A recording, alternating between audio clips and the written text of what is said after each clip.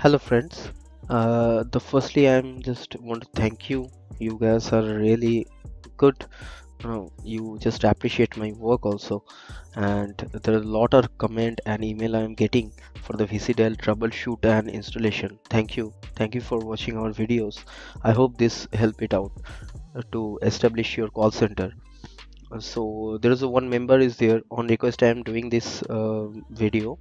Abhishek Banerjee, one of the member who have comment in YouTube.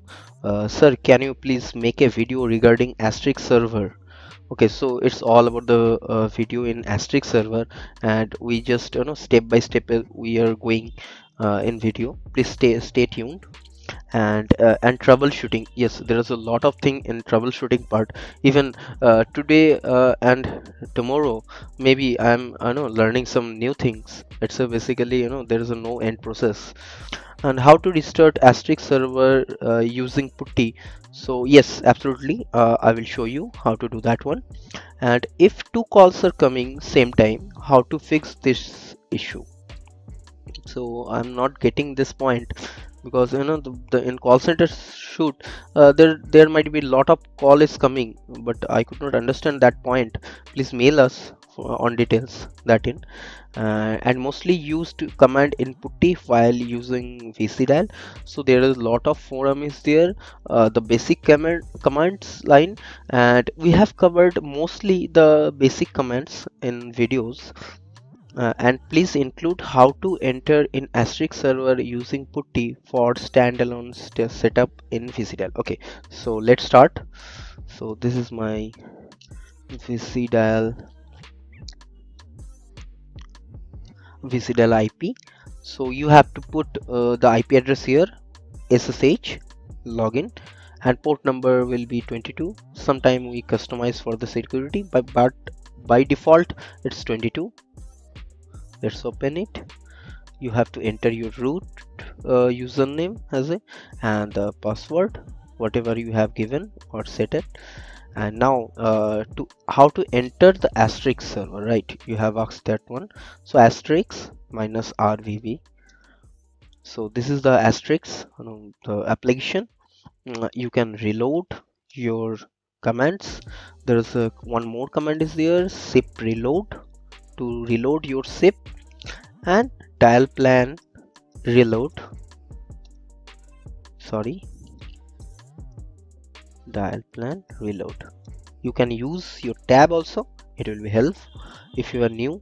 So now one more thing I'm just cover up how to which are the main service in the Vicidial, that is web Apache basically, and second is MySQL, and another one is Asterisk.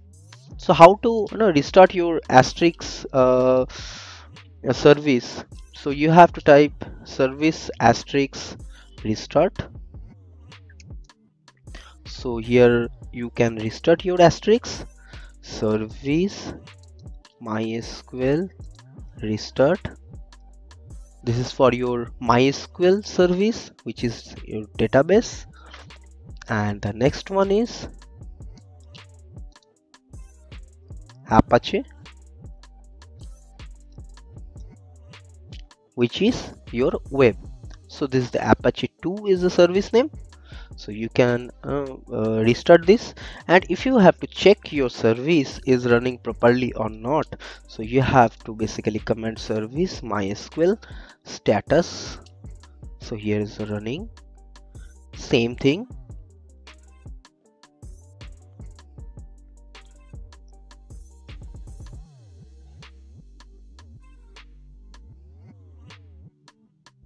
So I want to check the Asterisk or the telephony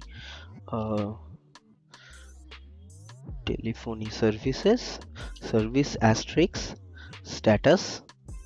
So here's a show is running. If there is any reason the failed or you cannot the start your Asterisk, so you have to check by this status, and here might be there is some logs is also showing this. Service Apache 2, right? Apache 2 status. So here you can see my Apache is running perfectly.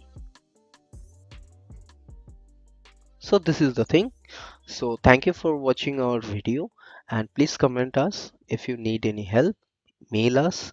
Even we have Skype ID for the voice. Sometime you cannot elaborate your problem in mail, so please add me on Skype. That will be better to communicate over the voice. And one more thing, thank you for watching our video.